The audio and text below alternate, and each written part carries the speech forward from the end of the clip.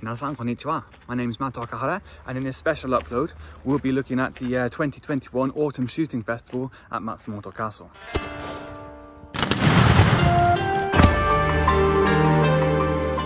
Because of the ongoing situation all over the world and because of advice we had from local government, we've not been able to do a shooting demonstration for almost 2 years, so this is quite a special one for us.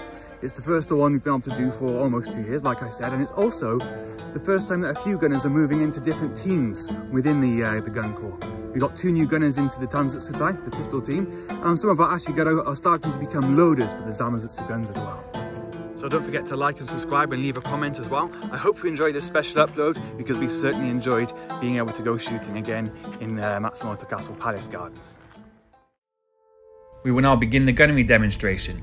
Before forming up as a gun line or into separate shooting teams, the Matsumoto Castle Gun Corps need to prepare their shooting equipment and light their hinawa or match cords. Every gunner as well needs to make sure that they're carrying enough ammunition for the display. And along with equipment and weapons, we also need to make sure that the display area is set up and ready for spectators. We're very lucky at the Matsumoto Castle Gun Corps to be so well resourced. Along with the shooting team, other members of the Matsumoto Castle community you would see at these events include sound engineers, announcers and the volunteer fire department. Because there were no lighters or matches during the feudal era, a pre-lit cord was carried by some members of the Teppotai, and this is used as an ignition source by the whole team before forming up.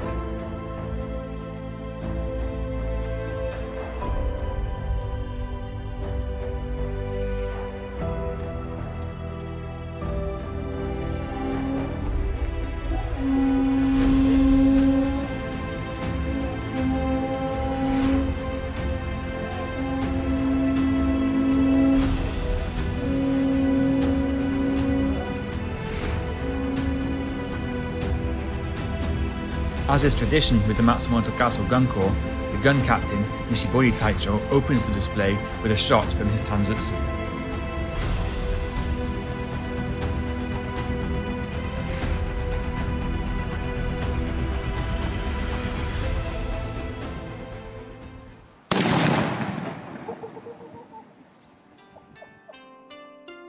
This is then followed by the pistol team, or Tanzutsutai. Tanzutsu are small matchlock pistols that were mostly used for ceremonial purposes. However, some horse-mounted samurai used Tanzutsu as a self-defense weapon, although Batozutsu were more common and specifically designed with cavalry in mind. This year, there are 2 new gunners in the Tanzutsutai.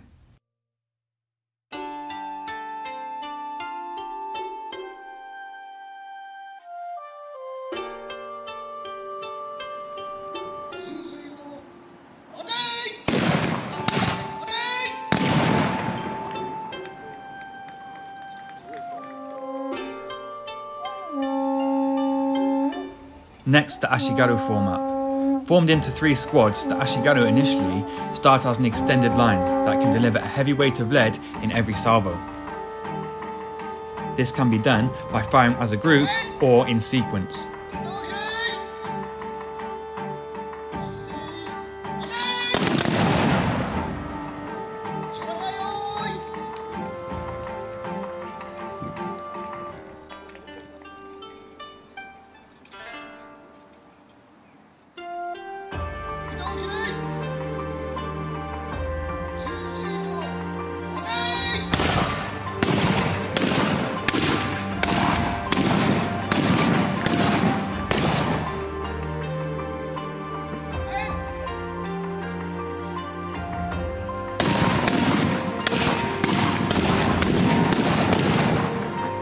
It takes a long time to reload, so tactically speaking, a commander would need to keep a close eye on the position of enemy units and the condition of supporting troops.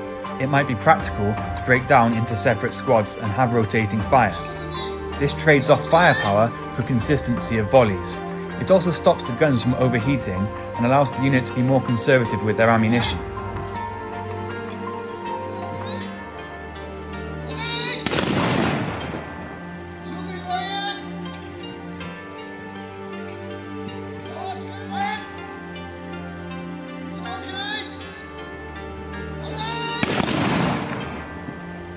You might be able to see here that each small team is led by a junior samurai under the overall direction of the gun captain. This is because whilst the captain focuses on the active rank, some authority needs to be delegated away from the captain in order to make sure that reloading happens quickly and efficiently.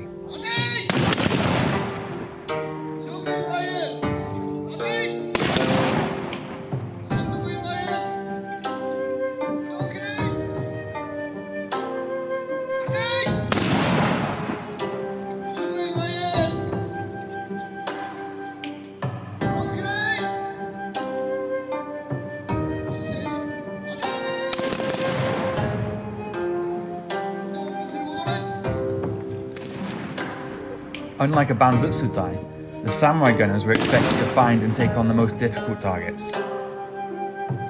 They were expected to use their greater courage and skill to take on other samurai or cavalry or entrenched positions. They would also often carry finer weapons with a larger caliber.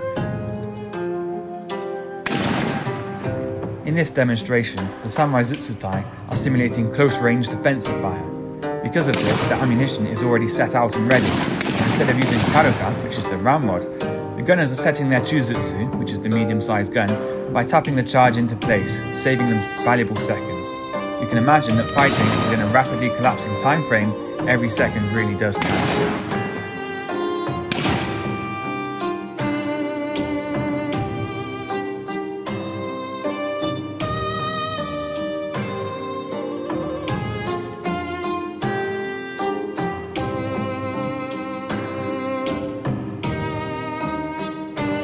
These Zamazutsu are loophole guns or wall guns.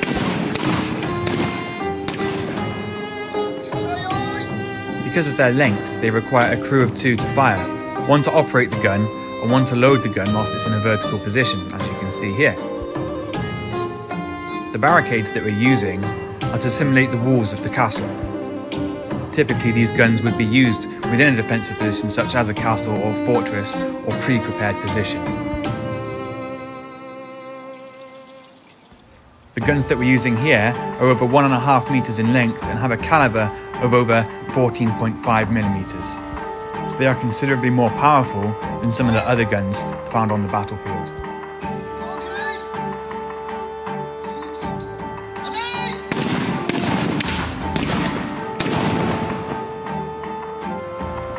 Finally, we move on to the Ozutsu, which is the largest and most powerful type of gun. But before that can happen, the team need to clear an area for the display to take place.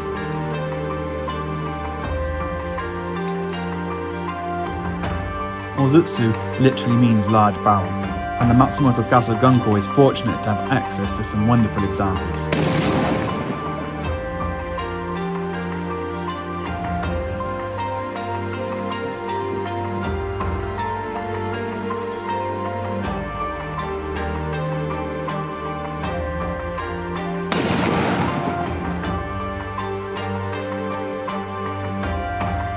And with that we have the final shot of the display.